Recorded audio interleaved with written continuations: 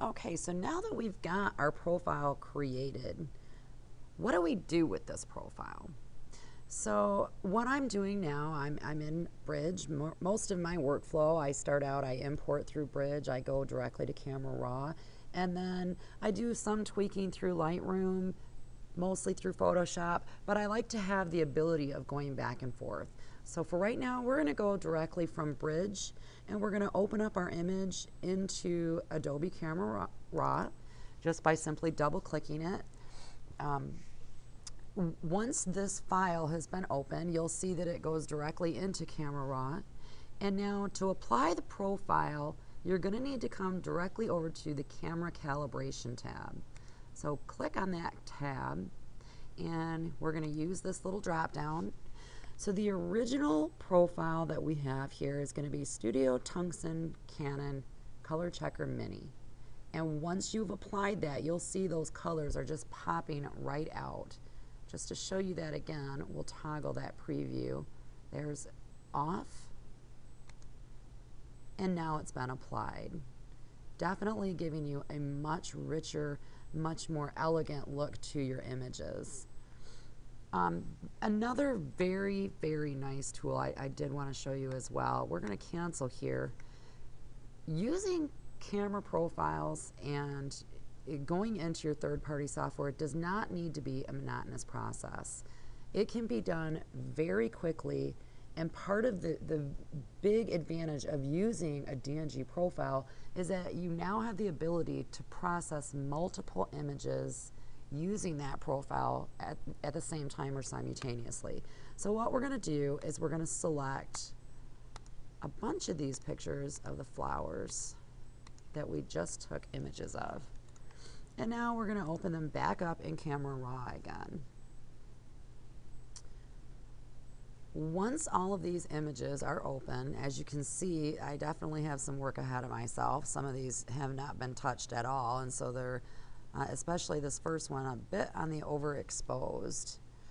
But this is the image we're going to go back to. This is the one that we were originally looking at. And we're going to go back over here and select Studio Tungsten Canon and apply the camera profile.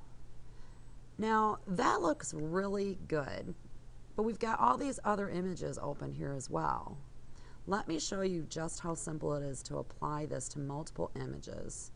Now we're going to, leaving the original one open that we have now just added the calibration to, we're going to click on Select All and then go to our Synchronize option. This now brings up a very cool synchronize functionality within your Camera Raw software. It's going to allow you to sync everything, all your settings simultaneously, or just specific settings. So for the purpose of what we're doing here today, I'm not going to touch anything except for the camera calibration. And as soon as I click OK, you're now going to see from this little icon here that camera calibration has been applied all the way across the board on all of these images. And it was all done simply with one click. That's how easy it is to use the ColorChecker software and apply it to multiple images. So we're going to go ahead and we're going to cancel out of here. And now let's go back and reopen that up. So we're going to open it back up in Camera Raw once again. We're going to go back down to the image that we were originally working with.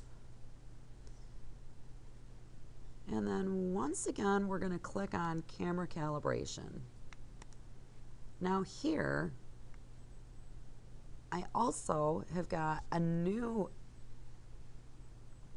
dual illuminate profile, and we're going to pop that bad boy in.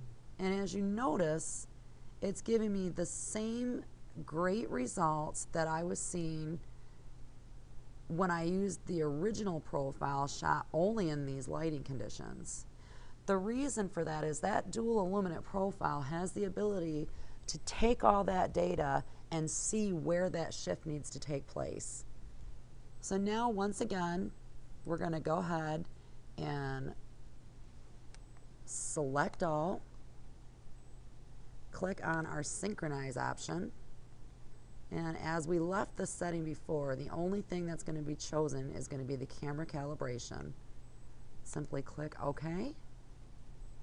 And once again, we're seeing that the little icon is showing that every image has now been converted over to use the new camera calibration.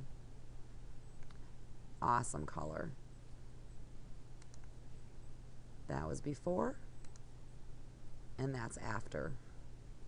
Just enough to give us a nice, rich color and deep saturation so that you can see exactly what that profile is doing for you.